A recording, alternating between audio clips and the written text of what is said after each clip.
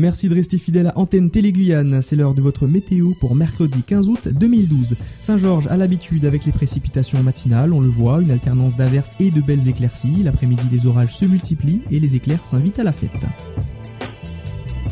Sur le chef-lieu, la pluie tombera également dès le matin. De belles éclaircies nous donneront tout de même du répit. L'après-midi, la tendance reste la même, une ou deux averses à prévoir. Kourou essuiera également une ou deux averses le matin, mais tout rentre dans l'ordre dans l'après-midi.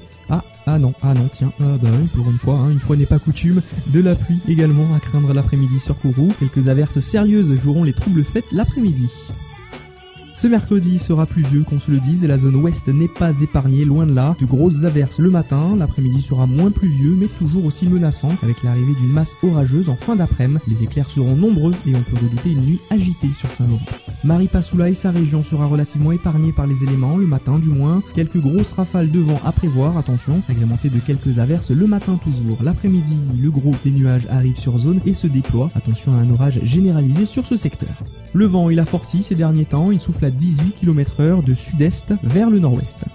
Les températures relevées, minimum 24 degrés, maximum 31 degrés. Le soleil se lève à 6h25 et se couche à 18h42. Et on fête l'Assomption ce jour qui célèbre pour les chrétiens tout à la fois la mort, la résurrection glorieuse, l'entrée au ciel et le couronnement de la bienheureuse Vierge Marie. Gros programme pour elle.